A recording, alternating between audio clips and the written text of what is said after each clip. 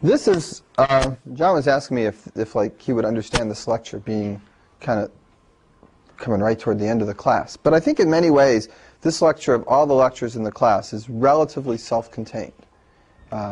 It has one, and then undecidability, how there are some language that you can't write programs for at all.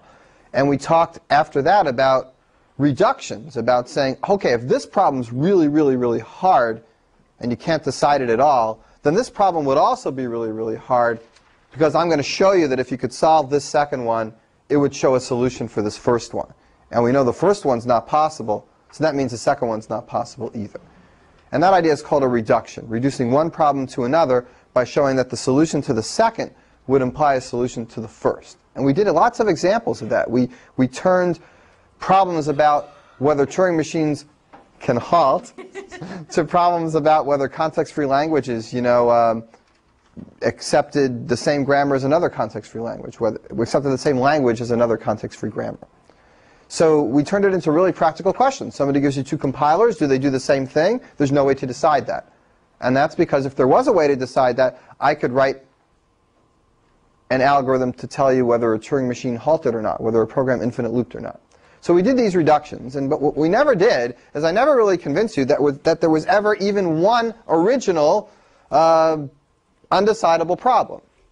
I said if there was one, then this one would also be difficult, and this one would also be difficult. But we want to go back today and prove maybe the most fundamental result in the undecidability part of this class, which is that there really is one problem that you just can't do, and the proof of it is by this idea of diagonalization. It's this clever idea. For a second, yeah. Do you know what the program is? Whatever the program No. is. Oh, are you doing it? You know, you can just do it on the tape. Are you doing it on the computer at the same time? That's what I was trying to do. Don't try, because Sophia was warning me that it might not work. So if you just do it on the tape, you're okay. And then she will render it later. Although I can't really see it. You have to stand up the whole time. Oh, I see. I see. But you have to look and. I really plan on looking. So just aim it more or less at me. Don't worry. I do have a really good close-up of your beard right now. Can you tilt you should be able to move it. Probably. Got your drink. You got your own. Don't get tired. Okay. All right. We're going. Okay, we're going. We're live. All right.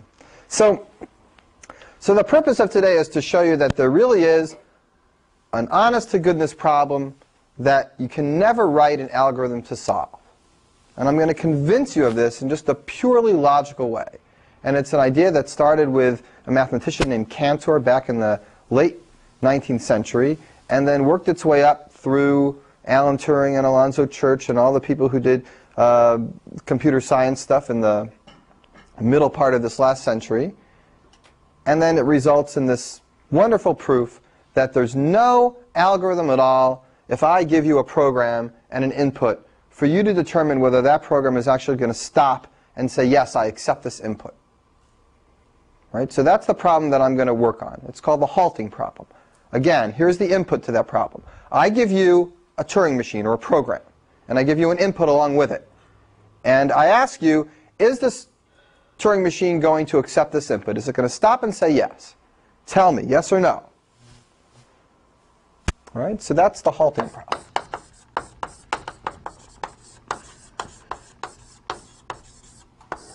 The input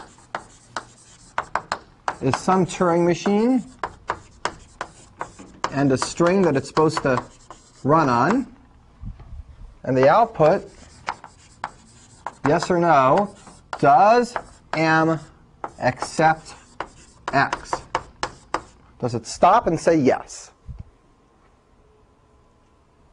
Now, if I asked you to go home and write an algorithm to do this, one obvious attempt would be to just take M, take the program, and run it. So you write a program that does nothing but read another program in, compile it, and execute it.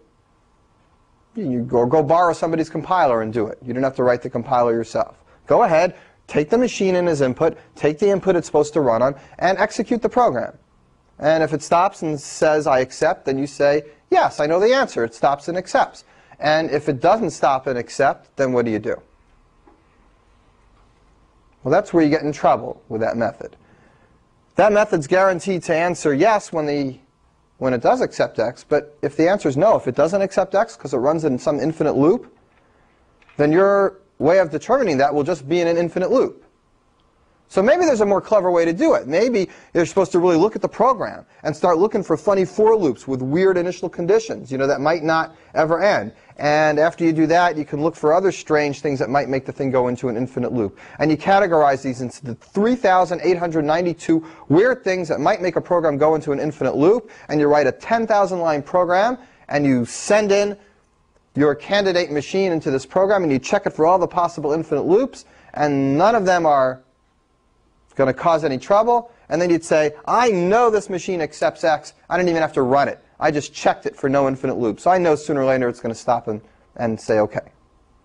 That's a hypothetical. What we're going to do today is prove that there's no way to do that. There's no finite number of things that will let you check a program in general and make sure it will never go into an infinite loop. There's essentially an infinite number of ways a program can go into an infinite loop, and you don't have any way of being able to methodically check it in advance. Okay, and that's a very fundamental result. That means that there's a limit to what we can compute. There's a limit to what we can do. And it's not just this weird esoteric question, does a program run forever? Well, that's not too esoteric. I mean, that's kind of important. Does it run in an infinite loop? But then this ends up making all these other problems we really care about undecidable. Two grammars generating the same language, undecidable. That's a really important problem. In the book, Mike Sipser talks about a famous open problem talked about at the turn of the century, I guess 2 centuries ago, 1900, by David Hilbert. Hilbert gave a famous speech in Paris, which was based, Hilbert was the Renaissance mathematician of his day. Very well known, very renowned, and had his fingers in lots of different specialties, unlike the mathematicians of today, who tend to be famous only in one narrow specialty, except for a very rare few. He really was the king of mathematics in his day, and he gave a speech at this turn of the century that basically said, look, here's 25 really important things that I'd like to know the answer to before the end of the next century. And it got a whole bunch of young and old mathematicians, churning their gears and working very, very hard. And I think it was 23 problems in his list, or something like that. You can find this list on the internet. It's there. One of the things on the list was a method to answer questions like this. If I give you some arbitrary polynomial,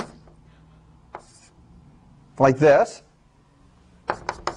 does it have a solution where x is a whole number, where x is an integer? Now, you know how to actually solve that for linear equations and for quadratic equations, and there is a method for cubic equations, and there's a method for quadratic equations to actually get the exact solutions, and then you can just check if they're integers. But there is no general method, as far as anybody knew, for higher order equations. You would just do those numerically and get approximations. And he wanted to know, is there a procedure, some sort of algorithm, even though the word wasn't quite around in those days, but is there an algorithm for determining whether an equation like this has whole number solutions or not? Describe this procedure to me, and that will solve this problem. Now, Hilbert kind of implied that there is some procedure, you just have to work really hard to find it. The implication was that everybody thought that things like this were just computable. Anything mechanical you could do. It might be hard to find out how to do it. And then, many, many, many years later, it was proved, I think it was, oh gee, I forget the year, but it was way after 1950, I think. It was proved that this problem was undecidable. That there is no algorithm to do this. That there's no way, if I give you a polynomial and I ask you, does it have an integer solution, yes or no? Answer that. There's no algorithm to do it. You might be able to do it in a particular case, but not in general. So there's a real-life math problem that somebody really cared about to think that it was one of the top problems of the century. And not only didn't they come up with a solution, but the solution was completely unexpected. That there is no method. That's the answer to Hilbert's question. Not here's the method, but that no method exists. All right. So that's a mathematical kind of question that's undecidable, but there's many, many computer science questions that are undecidable. And we've talked about a lot of them. And many of them that relate to compilers, things that you just can't figure out, and you just have to